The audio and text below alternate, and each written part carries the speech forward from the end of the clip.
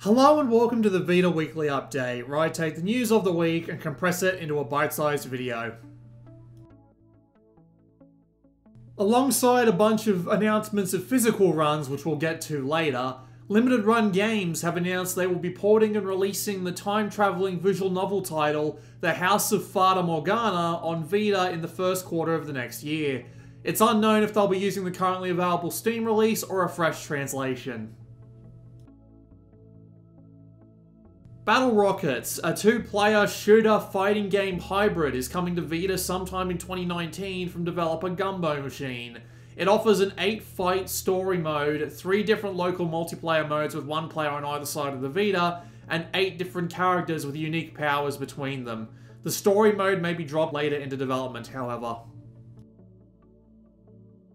A new Atelier All-Stars game titled Nelke and the Legendary Alchemists is coming to Vita in Japan sometime this year. It will contain appearances from lots of cast members from the previous Atelier games, a town-building system, and a protagonist that isn't an alchemist.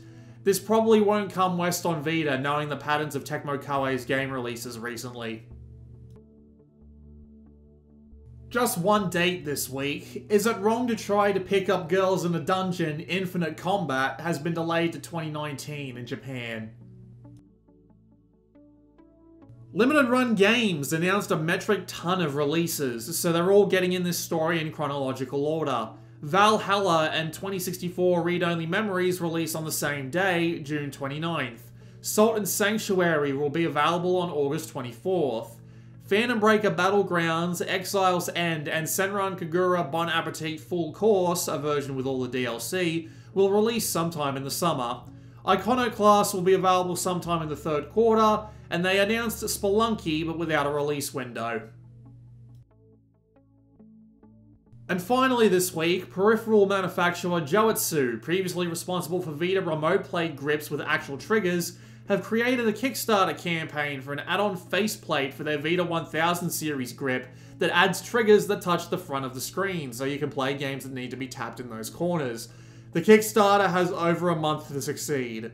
That's it for this week. Hey, we got one announcement from E3. It was just in the last place people usually expect announcements. Oh well, it happened to happen eventually. Upcoming videos include a look at the Japanese version of Liar, Princess and the Blind Prince. I don't have anything else lined up at the moment, but I am working my way through Muv-Luv Unlimited, so hopefully I'll have something interesting to talk about when I'm done with that.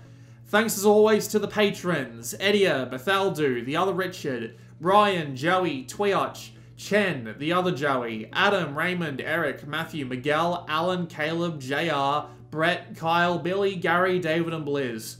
Like, subscribe, comment, and share the video around if you liked it. See you next week.